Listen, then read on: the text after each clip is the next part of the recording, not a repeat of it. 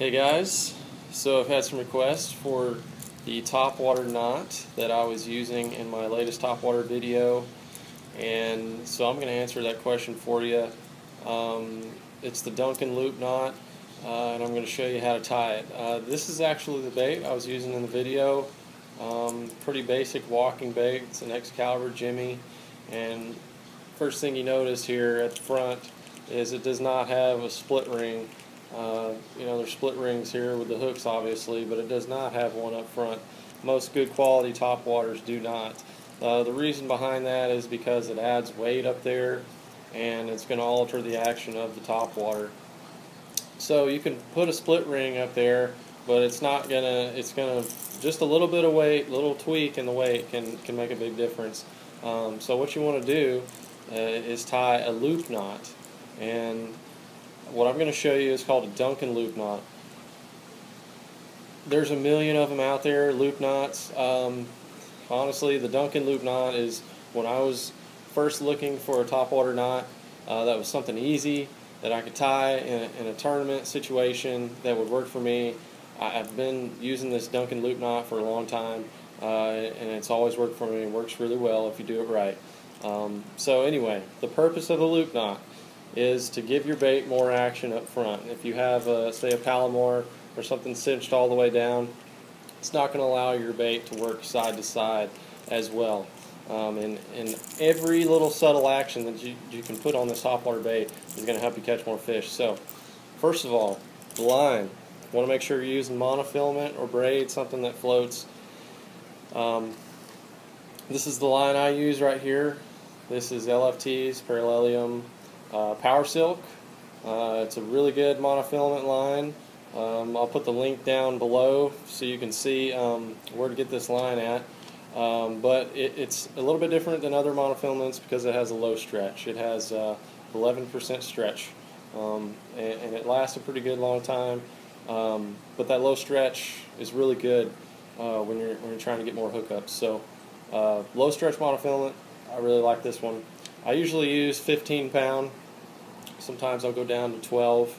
If I'm really fishing heavy cover, I'll go up to 20. But the reason I like this Duncan loop knot really well with the higher size lines, like the 15 up to 20, is because it's not a bulky knot. So the less bulk you have up there, the more real it looks, and so it's a really clean, compact looking knot. So let's get down to tying it. First of all, I'm going to strip off some line. I'm not using a rod, I'm just taking it straight off the spool.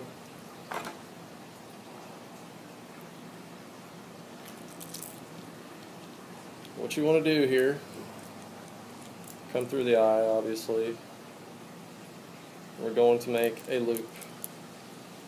So we're right here. I'm going to get some good slack in the line, get some good good distance here. Not distance, length, sorry. Okay, so now I've got this pinched off right here.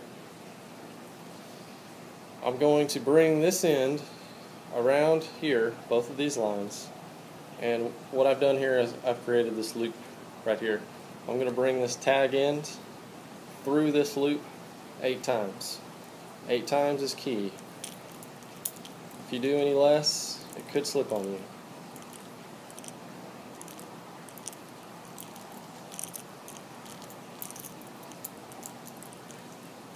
I think that was 8.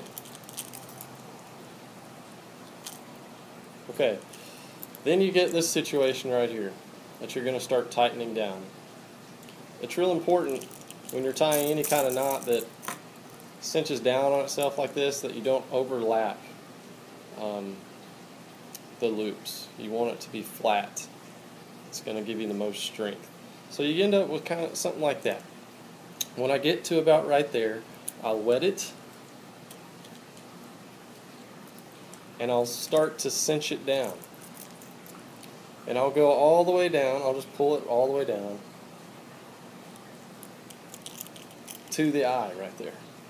And when I cinch this side, when I pull this tag into the line. You're not going to pull the main line. You pull the tag in, this side right here. it's going to create a distance and a loop right there. You don't want too much. That's probably a little bit too much, so I'll cinch it down a little bit more. All the way there. And then I'll pull on it really hard. If I have some pliers, I'll normally use pliers. I don't in this case, so I use my teeth.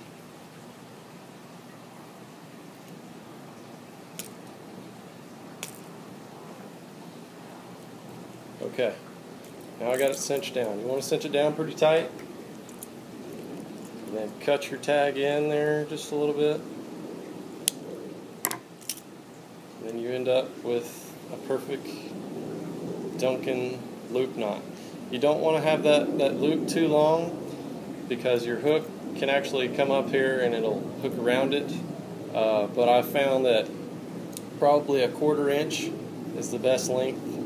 And as you can see, it's really flat and it's a really strong knot. You can pull on it really hard, you know, not as hard as you want to pull on it. And as long as you do the 8 loops and tighten it up really good, it's not going to really cinch down on it. If you hook like a stump or something and really pull on it hard, it might cinch down. But that right there is it, guys.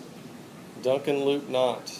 I've used it for probably, well, all of my pro career for 3 years and through my college career, and I've never had a problem with it breaking. So really good knot. It's an easy knot. When you're in a tournament situation, you want to tie a knot really fast. It's a good one. So hope you guys enjoyed this video. Hope you learned something. Rate, comment, and subscribe.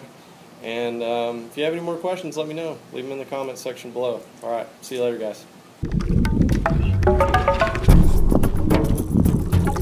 Yeah, baby!